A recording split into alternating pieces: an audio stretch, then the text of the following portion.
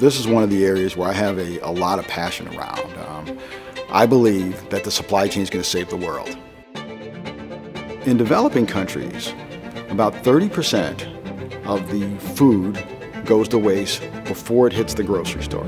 In developed countries like ours, about 30% gets wasted after it gets to your house. If we could harness that 30% that is going to waste, even half of it, it helps us feed the world. We're doing what I would call some of the standard stuff that most companies would do, things like putting in sensors in the plant, which help us be able to correct issues we have sooner than in the past. That allows us to waste less, which is a big thing in the food supply chain.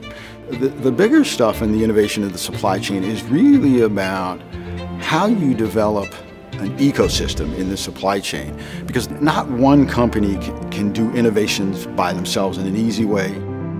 So we've done work with companies like Uber Freight. Today we're working with a company called Four Kites. They overlay things like weather and traffic patterns to help us understand where things are. So those are the kind of things we do from an innovation, and it's really more about the entire ecosystem of the supply chain, not just our own supply chain. Before I lived here, I've lived many places, but almost always on a coast. So I've lived in the East Coast, I've lived on the West Coast. I've lived in Miami, New York, California. The reason this Minneapolis-St. Paul area is a great place to either start your career, continue your career in supply chain or food and ag is because of the number of companies that are here that participate in that supply chain.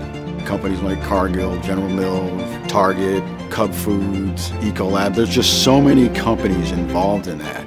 This is a great place to be because you can develop relationships and network with other organizations and other people that are in that entire space. So that's one of the reasons, the big reason why I continue to stay here, is that ability to do that in a very easy way.